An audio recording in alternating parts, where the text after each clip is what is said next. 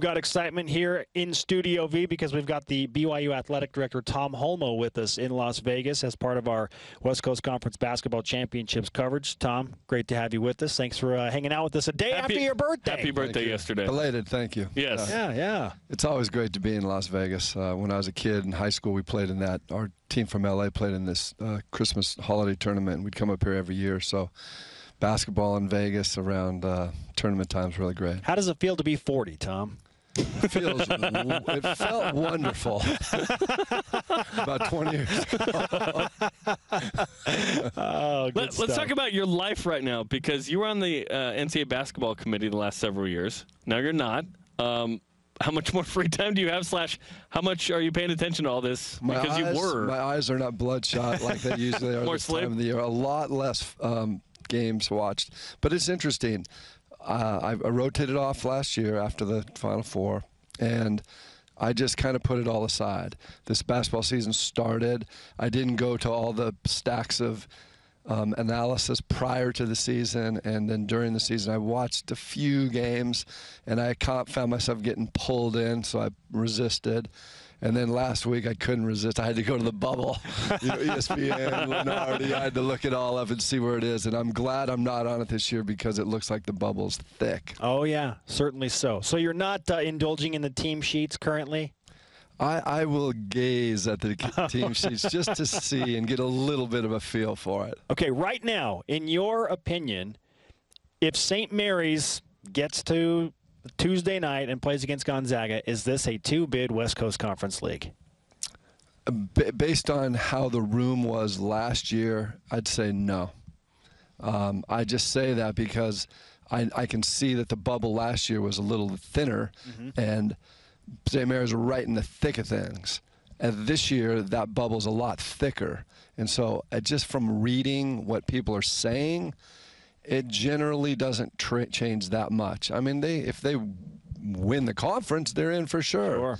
But I just don't know. I can't really predict it, but based on last year, I'd say that.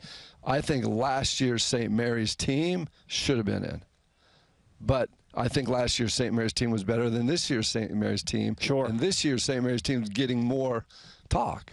So who knows? Who's on that committee anyway? Oh, your other friends on the committee like, hey.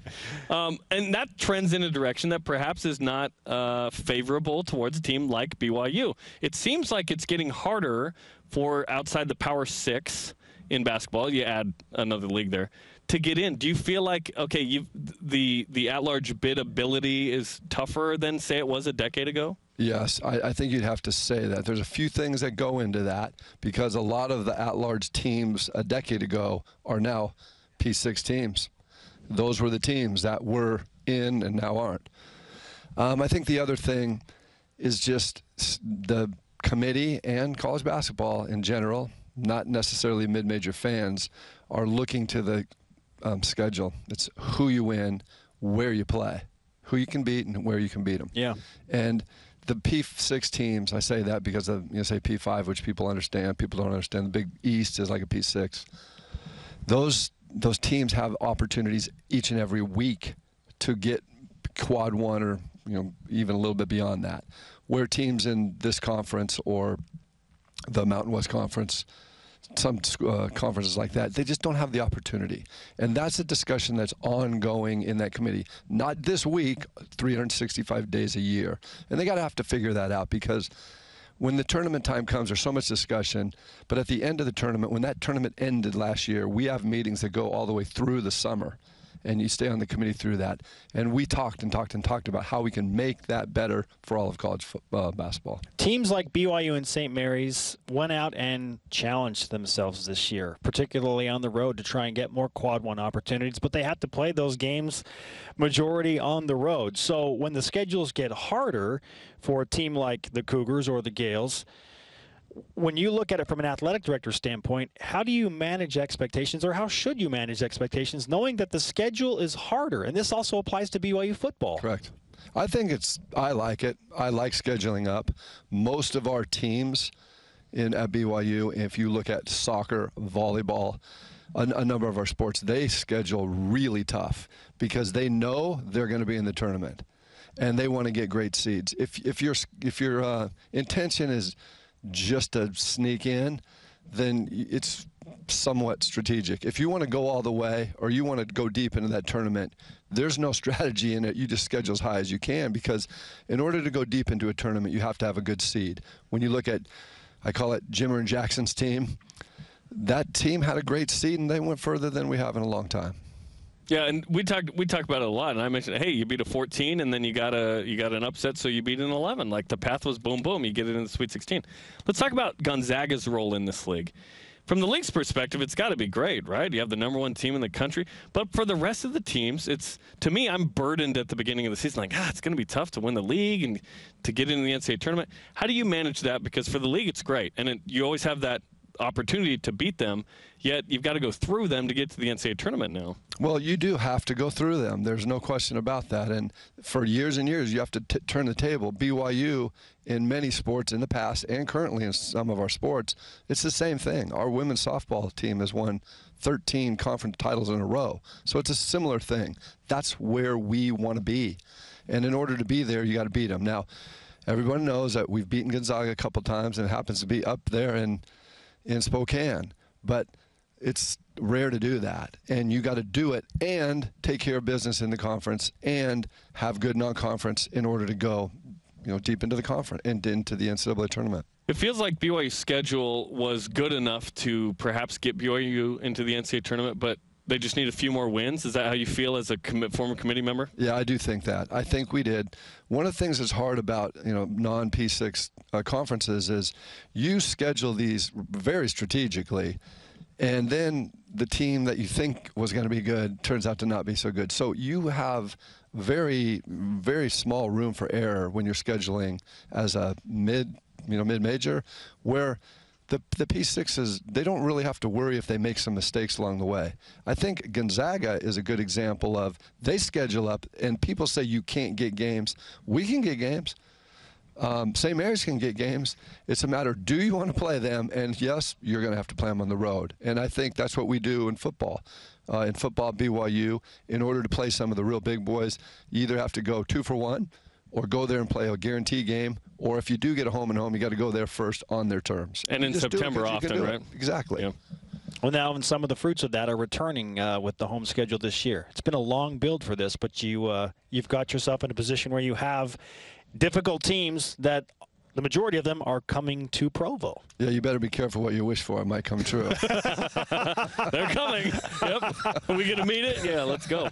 I'm thrilled about it. I mean, there's some good games coming up down the road, too, but this is one of the years that you could see, if we can get to this year, be healthy, have a little bit more depth, and we're going with some karma, then things are going to be good. And are you asking for the karma right now? Yeah, Is that what, I'm always asking for it. Let's give it the BYU Sports Nation karma then. Yes, yeah, absolutely. Absolutely. Take the karma and run with that, baby. All right, I want to ask one more football question, and then I don't want to let you go before we talk about BYU women's basketball a little bit as well, as far as getting an at-large bid and where they stand. But when you schedule tougher, I know that the mark for Bronco Mendenhall and his teams was, hey, win 10 games, be ranked in the top 25, win a Mountain West Conference championship.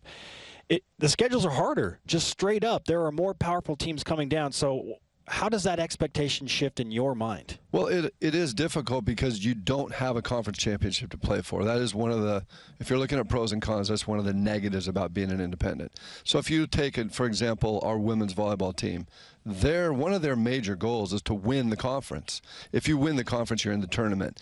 But they've kind of gotten beyond that the last couple of years because they're, 6 years in a row in the Sweet 16. Yeah, now let's get to the Sweet 16 at least. So you set those higher. Well, same thing with now BYU football. You can't, the objective isn't to win the tournament. There is no conference championship. So you try to set goals as to be in the top 20. And then from there, you try to beat the teams that you're not favored against. And then there's the objective to try to get into a higher bowl game. Obviously, if you can be ranked in the top Sweet 16, like our women's volleyball is, you're going to have an approach every once in a while to get to the Final Four, which we've done now 2 years. Sure. In the last That's 6 seasons. 6 seasons, yeah. 2 times to the Final Four, which in football, it's hard to equate that to a tournament because there is none. But and that's one of the things is you could maybe people are sometimes say to me, hey, let's go back. Let's just go back to the days of winning championships. Then if you're going to do that, I don't think that you can say that you can regularly have a shot just because you win a championship down here. It's like almost like a mid-major. You win a championship, but you're a 12, 11 seed. Right. Let's finish with women's hoops. They're the 2 seed. They wait until Monday. They're an at-large bid kind of team, according to ESPN's Charlie Cream. What do you think of the women's hoops' chances of making the tournament? I like them. I think they're good. This is the NCAA college basketball tournament. You never know until it is. People say, are they a lock? I would never use the L word. No way. You just can't do that. But I think. Do you lock me? The way they've played, and I like the fact that their net, or it's RPI, I guess, because it's not net in the women's side, right, is not going to drop as a result of playing in this conference, which it has in the past years. And so the WCC having them have a bye to the semis puts them against a really good team right off the bat. If they can win that, they go up, and then you're in the finals, and then I would say looks good. Yeah, but you wouldn't use the L word. No. Great stuff. Oh, yes, the L word, a new L word. Honey, I lock you. Okay, final thing here, Tom. We just like to remind you that there are exactly how many days until BYU plays Utah? Countdown to the Utes. 174. 174 days away. I was hoping you'd sing with us. I'm not really into the countdown yet. There's a few other things on my plate. We're into it every day, Tom. I look at it occasionally and am amused by the number. As am I when it's 200 plus. I'm like, what are we doing? But it's Utah, so I love it. I love it. Thanks, Tom. Thanks so much, man. Appreciate it, Tom.